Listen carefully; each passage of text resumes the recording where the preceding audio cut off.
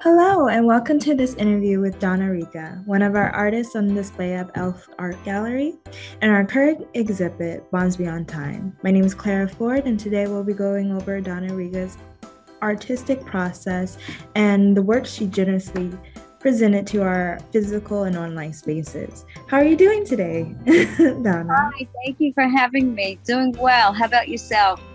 That's good to hear. I'm doing great. I'm interested to hear, and I know many others watching are interested, in how you became an artist and what direction your art is taking today. Did you think you were going to be an artist since you were young? Well, I've been doing art since I was a child. I received the creative part from my mother, and she would always give me unconventional art projects to do. And I could remember one of them distinctly was that she was going through the shed and she found some cans of paint, and they had a little bit of paint left in them, but she didn't want to throw the cans of paint out because she didn't really want to waste it. She wanted to use it on something. So she decided to give me the cans of paint, and she asked me to paint the patio, the grounds of the patio. And she said to me that I could do whatever I wanted, um, and as long as I just use up all the paint. So I did a beautiful abstract. Don't ask me how I did it, but I did it. And I can still remember it, the design until this day. Back then we didn't have cameras and stuff, so we couldn't take any pictures of it, unfortunately. But yeah, so then, as I had gotten older, I was looking for something to do that would challenge me. And I decided to save up, some money and buy a camera. So I remember I bought a Canon, the AE1, and it was manual. I had no clue. I just looked up to see, what was a decent camera, and I figured, it was a little, small goal. And so when I had gotten it, I I didn't know how to use it, so I just, wung it. I just like started taking pictures, playing around with it, trial and error, and uh, I like basically slept with the camera because I wanted to know, a whole bunch of stuff um, about it. And I think the way that that happens is if you keep playing around with it, and you're going to have mistakes and stuff. So you just learn from your mistakes, and so that's how it actually started. And then I was traveling all over the world, and uh, my mother had taken ill, and she had passed away, and it was really difficult for me to get over that. I was really struggling with it, and a friend of mine had suggested that maybe pick up a paintbrush and some paints and some paper and just start playing around with it. So what I did was I took some of the photographs, and because I had no training as far as like with painting, I went ahead. I was playing around with it. Sometimes I did, um, close-ups. I did angles of some of the shots that I had taken, some of the photographs that I had taken, and I just started to experiment with, some different types of medium, and that's really what started my whole um, career as an artist and allowed me to make life-changing decision because I figured I really loved doing that, and I wanted to do what I loved. And life is really short, so it was a life-changing decision to make, and I went ahead and I made it. And then that's when I decided to go back to school.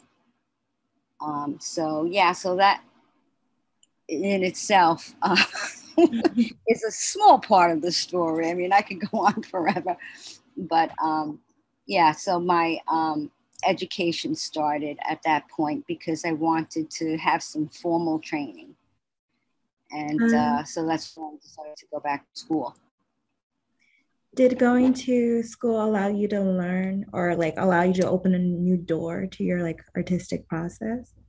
Yes, definitely, because at that point I was just really doing what was coming to me, and I didn't have any training. So I remember one time I took a painting lesson from an artist, and it was still life oil painting, and so everything was set up, and I had to paint what I saw.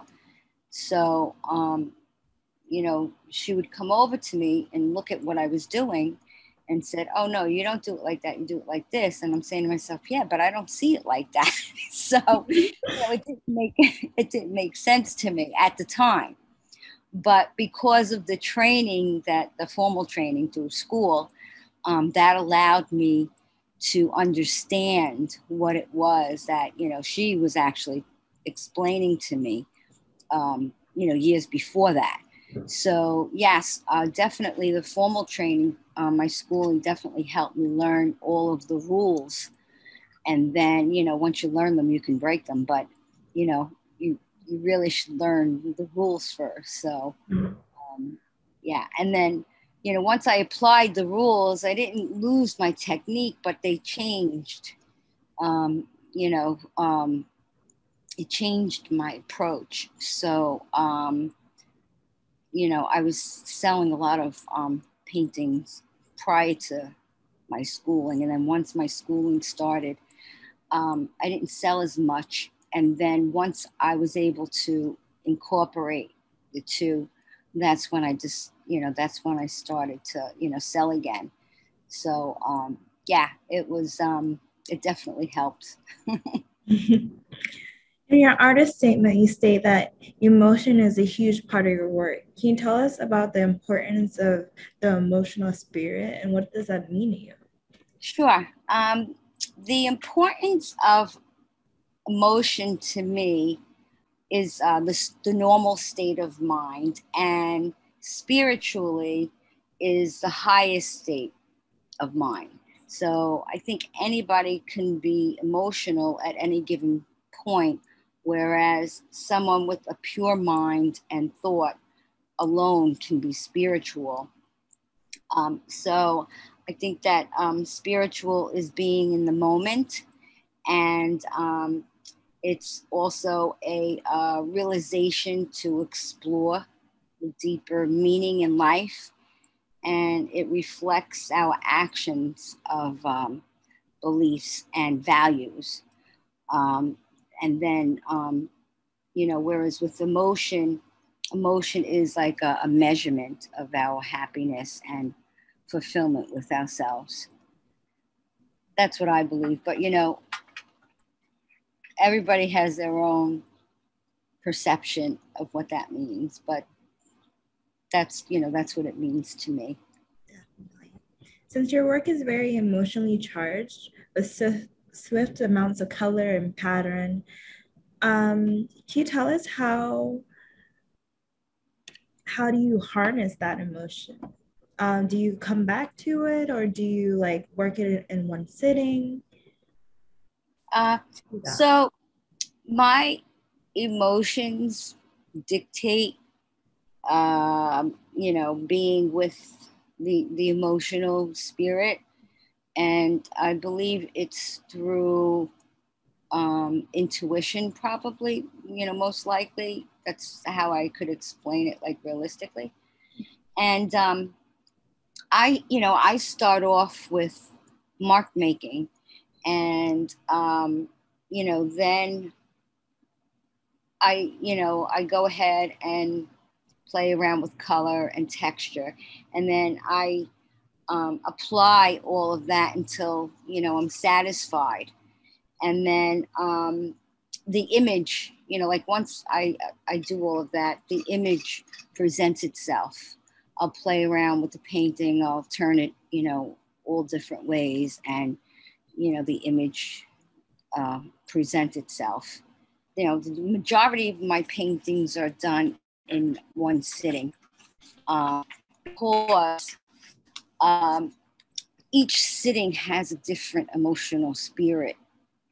And once, like maybe, like the phone rings, that's why I try not to bring my phone with me wherever I paint. Like sometimes I'll be outside and I'll leave my phone inside, because once the phone rings, I'm distracted and everything changes. So I can't get back into what it was that I was, feeling. And so, yeah, if I leave it alone, if it's not finished, and I go back to it a second time, it usually changes completely, because I'm not in the same, spiritual mode I was in when I first started it. So, yeah. Changes. In your series, Mix, viewers see this constant theme of texture within your painting. It especially is displayed in one of my favorites, Mix 332. Is texture a central part of your artistic style? Yes, my paintings usually have a lot of layers, and I'm not going to say one of the layers, but maybe a few of the layers holds texture. And I believe that texture is a huge part of my artistic style, because it gives the painting a visual feel.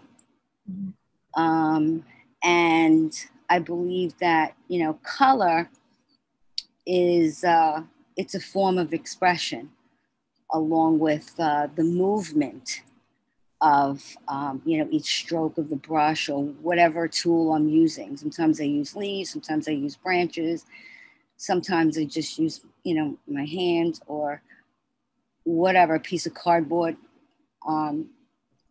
whatever is close to me, in order for me to complete whatever it is that I'm trying to get out of me. So, yeah, I think, it could be, the most important part of a painting, really, besides the beauty of like the richness, and it just creates mood and expresses emotion. So, yeah, I think that that about, says it. When looking at Mix 307 and Mix 1608, you demonstrate a harmony of colors and portray such respect for your paint when only like showing a chaotic movement. Is a solid understanding of color and like the harmony of colors an essential part of your work? What do you feel when you look at the image that has such intense amount of color? So I believe for color to be a form of expression, and also with the movement, you can tell that if the brush stroke is a long brush stroke, there's a lot more expression as opposed to a short brush stroke. And the other thing that I wanted to mention was the reason why I first off number my paintings as opposed to give them names is because I got that from Jackson Pollock. I had to do a presentation on Jackson Pollock one time, and he made a lot of sense when he was explaining that a majority of his paintings were also numbered. And he would say that he did that because he didn't want to suggest anything to the viewer. He wanted them to come to their own conclusion as far as what they felt about it. So I kind of thought that was really, pretty cool. So I said to myself, you know what? I do so many paintings. that I also think that, that I agree with what he's saying, instead of the viewer being suggested by a name of a painting, that I believe, it's really important for them to actually come to some sort of a conclusion, unless, I'm doing something specific. I'm doing this one series. I'll tell you about that after, but I named the series, and because it was specific. But I'll let you know about that, after. But yeah, color definitely is a huge expression of, a huge form of expression. Do you feel like it's harder, like you mentioned before, doing it in a way of what Jackson Pollock did and only numbering it, and your paintings being so abstract? Do you feel that it's harder for the audience to connect with your piece since it's in an abstract form and not a traditional, well, not portraiture, not landscape? Do you feel like it's a different feel? Well, you know what? I've noticed that what draws the attention is the relation that the viewer has with the colors of the painting. So, for example, if someone really likes, purple, and there's purple in the painting, it'll draw, their attention. So if, somebody likes yellow or red or, whatever, because I do a lot of bright colors. So I think that that's what really draws the attention, is the color itself. And then they look at the line and texture of the painting. So, yeah, I think that's what draws them to their own conclusion. Conclusion and relationship to the painting itself. Of all your works, which one is your favorite? Do you have any particular attachment to any of them? My paintings are my babies. It's just so hard for me to pinpoint one specific painting. I just have a connection, with them, and it would be really challenging to just pick just one as so I wouldn't be able to pick Understandable. Well, we're coming to our conclusion of our interview, but I'd like to thank you for coming here, coming in this virtual space and talking to me about your art. But if there's any thoughts or lingering feelings, feel free to say whatever. You have the space right now. So currently my paintings are they're being displayed in a couple of different places. One is at Inspire Art Gallery and Studio, and that's in Dunellen, New Jersey. That show will be up until, I believe, the end of August. And then I have some other paintings that are in a City Hall group exhibition in Jersey City. It's a group exhibition. That'll be until I believe I want to say the end of August, early September. And then I'm also in a virtual show. It's a student exhibition that starts August 18th, and that's at William Patterson University. That'll be until the middle of September. So, the one series that I was talking to you about, that's a little different. I wanted to mention this series is about when I was a little girl, my parents had to work. So I have two older brothers, and my brothers were able to stay by themselves, but because I was the youngest and I was so small and stuff, my mother didn't want to leave me with my brothers. So she found a babysitter, and back then, it was really hard to find, somebody, because everybody was out working, so my mother found a neighbor, and this woman, her name was Jerry.